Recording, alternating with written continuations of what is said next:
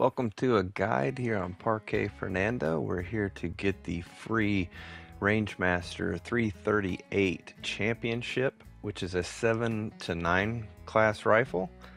It's something you can get early on that you don't have to buy the 7mm or the 300. As you see, the Rangemaster here is 60,000 cash.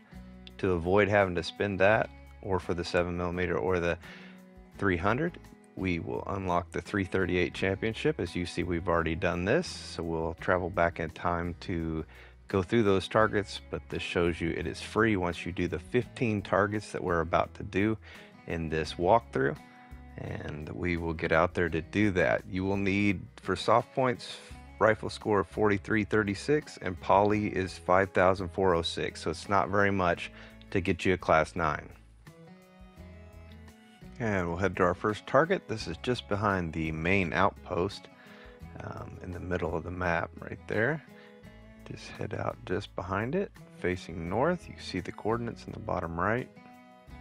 And as you look over the rock, you'll see the target. The rock straight ahead is right in front of the tree there. Use our 22, save on ammo price on most of these. And there we go. That is number 1 in the books. The second one here is going to be just across the road behind the archery range. As you see here, we're looking toward the south. Just come across the road, go to the farthest target. It's right behind it. Stand in the circle, look back toward the shooting house, and you'll see the target right on top. 114 yards. Easy chip shot for the 22. And that's target number 2. Completed. Heading over to target number 3, this is where you first land on the dock there. You just run right around this corner, look back toward the dock you started on, and you'll see it kicked out right there. Another 88 or so yard shot. Easy chip for the 22. Target 3 is completed. And we'll move on to target number 4 here. Get in here. As you see, we're right here in the middle of the map. We're still looking just a little bit toward the south. Right there, you can see the coordinates. And you want to look at the bridge, and right under the bridge, you'll see it. Nice, another little easy shot for the 22. And just like that, target number 4 is completed. Target number 5 will be over here on the edge of this lake. You want to get out here on the point, then look toward the southwest corner. Looking across the lake, you need to look for that big rock over there. It's a bit of a shot. That's quite a ways out there. We'll use our 303.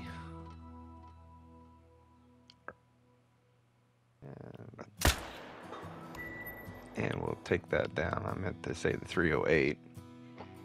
But irregardless, that's a long way over there. So we'll use our 308 and take that target. And our next one is going to be right here under this building. As you stand right here, you're looking to the southwest. I mean, you'll know when you get to the ring right here at this coordinate.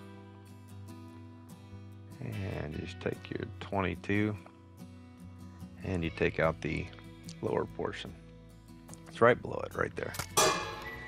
Just like that. And the next target you're going to be getting in, when you get into the circle, you want to look toward the cave over here. So you're looking basically north. Kind of due north from this position. Check your coordinates if you need to, or the topography of the map. Then look over into the cave opening, and you can see that right there. Nice easy shot for the 22. We'll take that out and move on.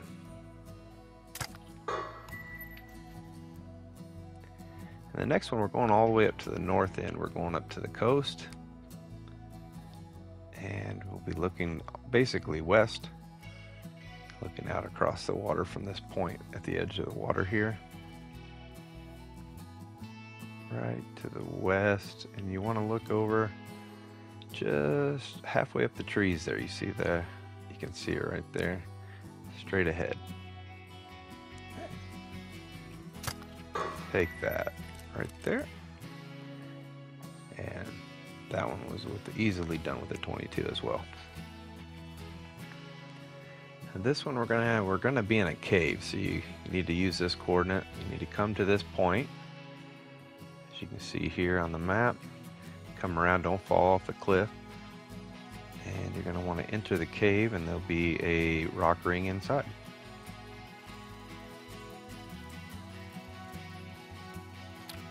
And there we are. You just get into the circle, and then you'll look on forward. This is where you are on the map. Of course, you're in the cave, and then you look forward, and then up and to the left, and you'll see the target up there in the air. Right there. Another easy shot for the 22. And that one's completed as well. Just remember, you gotta find your way through the cave. Now this one, you're going to be up on top of the hill. Right here, looking to the east. Make sure you go up on the hill. Whenever you get there, you want to work your way up. Mountain, I guess. Looking toward the east, you'll see on the other mountain over there, we'll see off to the side, we'll need to have our 308 again. You can see it just sticking out and hanging down. When we get that Argus scope on it, you'll be able to see it a little bit better. See if we can hit that from here.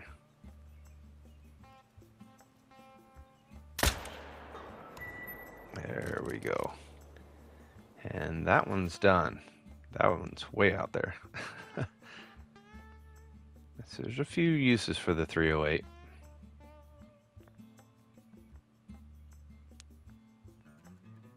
And now we're going to be looking just off from this little lake here. We want to be looking just southwest from here. Check these coordinates in this area. And we'll be looking over at the top of this mountain, and you'll see that one tree at the end right there, and the target's right in front of that tree. Nice little backdrop for it. Take the 308 out again and put her dead on the money. Yeah, just like that. And we'll move on to the next one. And this one's a little bit, can be tough to find. Just got to looking southwest from where the when you get into the circle here, and you've got to look just through the trees, right there, right there. Look straight ahead, right to the right of that tree.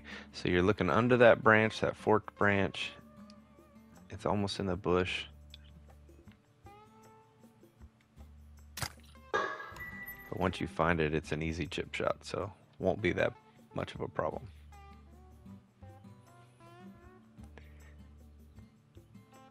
And up here on the hill again, or another hill, getting up here high.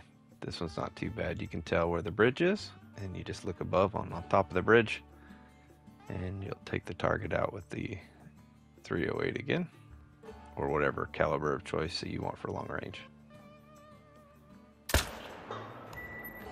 And there we go. Another long one out there. So most of them's done with the 22. You get a few with a better caliber, it will be a little easier. This one can be a little bit tricky every now and then. Once you get in here, you want to be looking to the southeast. Checking these coordinates right here on your map. Look to the southeast over those rocks, and just above that smaller tree, you'll see the big tree, then the smaller tree, and just above its branch you'll see the target right there. And if you squat, it covers it, so you need to be standing. It's almost in that bush, really tight.